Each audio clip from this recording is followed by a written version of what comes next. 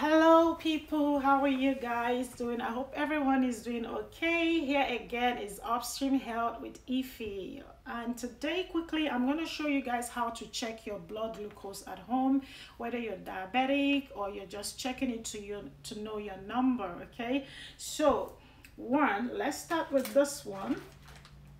So this is the A1C test. This, your doctor gives you this to take home. You collect the blood and you drop it here and mail it out in this envelope. So this we don't use all the time, but say patients who are bed bound or homebound, we use this a lot for such patients.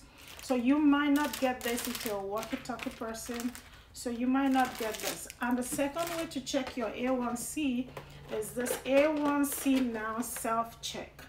This you can get over Amazon. Okay, so it comes with the analyzer. Here you put the cartridge. We have the push button lancet. It comes with a shaker. So this basically, you get the blood, and then you have the blood collector. You take it and put it here, shake it and drop it in there's a cartridge here. I don't want to open it. Cartridge, you put in the cartridge and then drop the mixture of the blood here, and it gives you your reading within 3 minutes. This you can do at home to know your A1C, but never freak out. This can give you like an A1C that might be a little bit high, but within a minimal range. Okay, this you can get over Amazon. Sorry.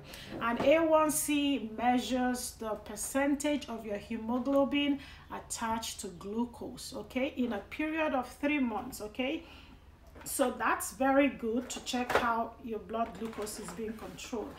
And the third one of how to check your A1C is going to the lab. They'll draw your blood and give you a call back later or send the results to your doctor. 3 ways of checking A1C. 2 you can do at home. 1 you go to the lab. And the next one is how to check your fasting blood glucose.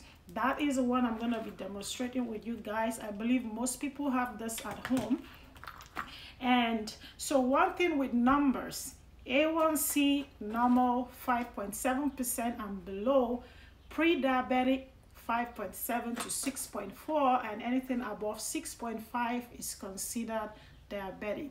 But you need to do that twice. Your primary care provider needs to do that with you like twice, and then check some other risk factors before they put you on a medication, right? So if they find out your A1C says 6.6, which is considered diabetic, they're not going to put you on medications right away.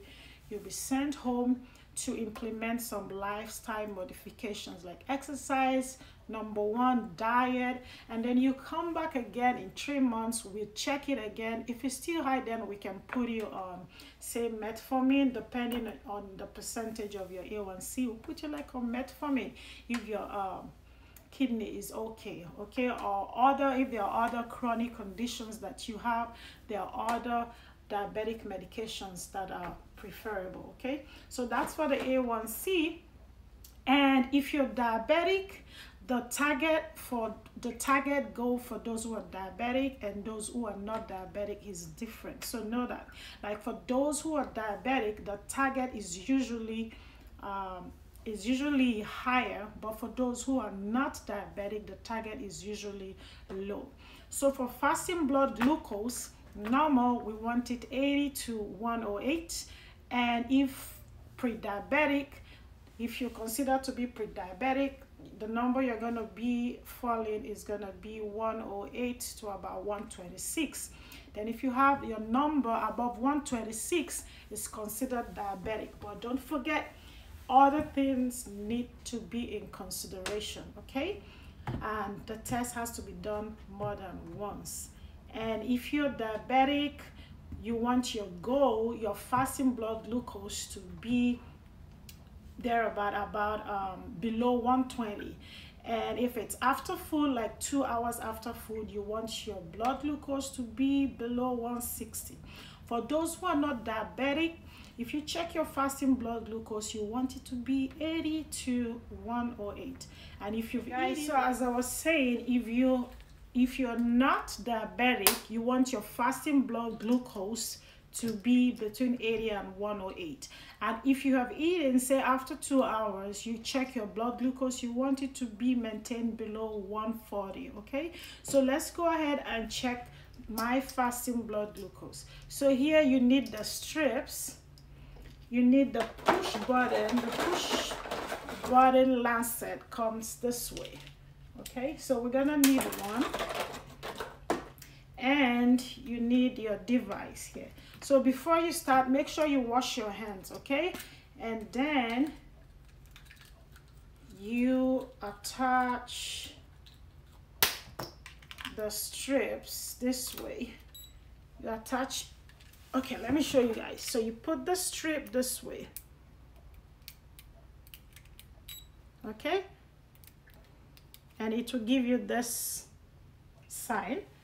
And then you're gonna hear another sound to put the blood, like a drop of blood there.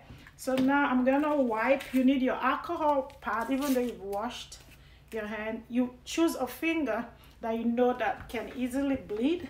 Mine is this one. So you can like press down so that you can get more blood towards your finger pad. And then you wipe. And let's get the push button and make sure the alcohol is dried up. And then you press hard here.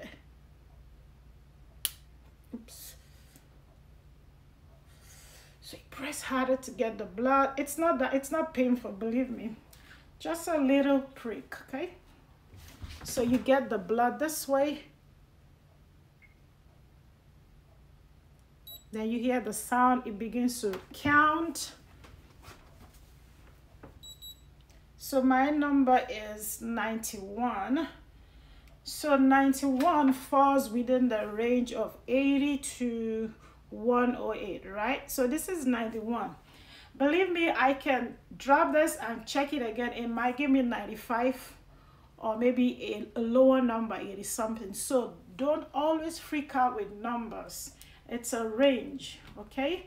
But if you check it, I know my baseline. I know my baseline is usually like 92, 93, 95. Sometimes it gets to 80, but I know my baseline is around that 90. So my baseline, my number might not be good for somebody else. So, but you should be within that range, that normal range. That's how it's rated.